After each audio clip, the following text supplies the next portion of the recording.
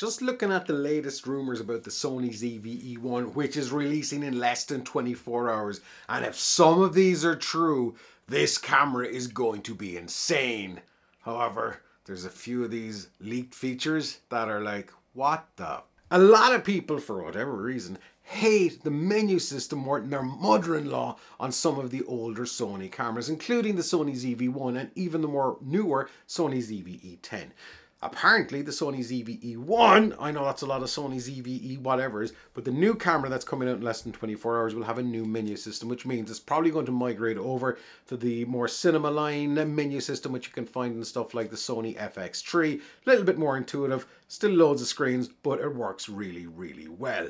Now, something that might not work so well on the Sony ZV-E1 is this thing called dynamic stabilization. Now, I'm not sure what dynamic stabilization is exactly, but two things spring to mind.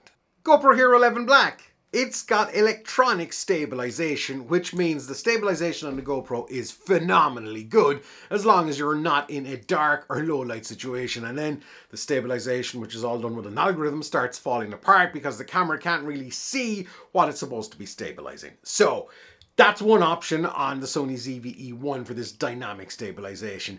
The other thing, and this could be a huge deal breaker if this could be true, and some of the rumors have been kind of pointing towards this, and that, my friends, is there is no stabilization in the camera whatsoever. What does that mean?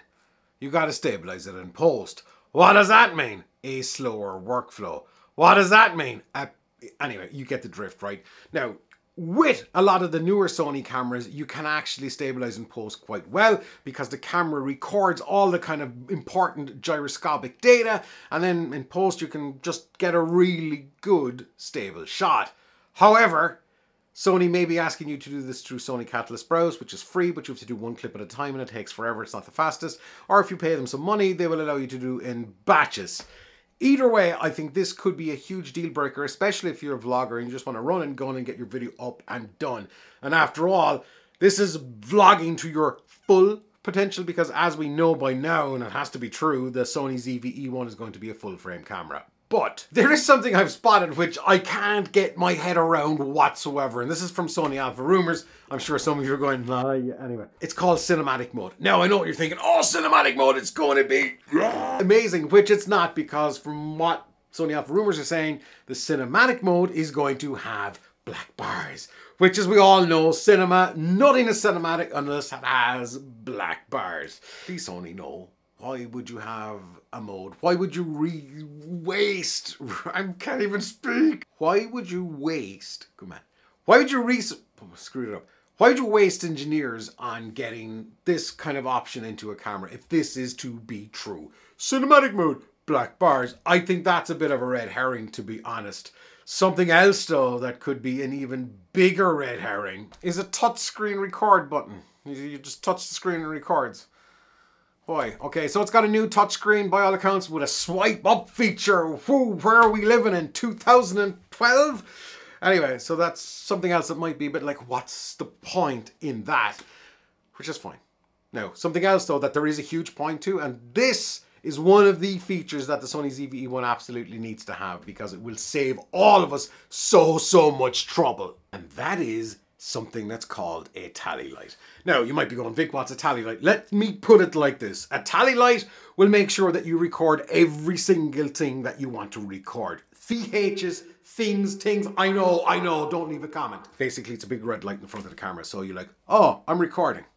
And I'm sure it'll have that nice little red border on the screen that a lot of the newer Sony cameras have as well.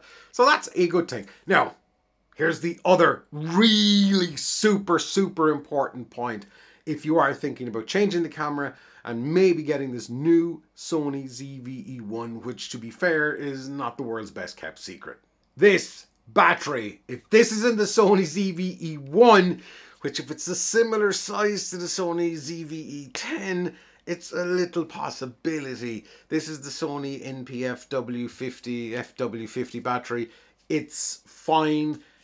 But for a camera that's full frame, that's going to do 4K 60, that's potentially going to do 4K 120, this thing... What it does need though is this. This is the Z1000 battery. This is in some of the more higher end Sony cameras like the Sony FX3, and it's also in the old faithful of the Sony a6600. These batteries, if this is in it, and apparently somebody that's testing the Sony ZV-E1 that reported to Sony Alpha Rumor saying it does have the Z1000 battery in it, these batteries will go forever. So the one thing that you can be kind of sure of, even if you have one of these or two of these, regardless of what you're doing, you know that you're not going to be running out of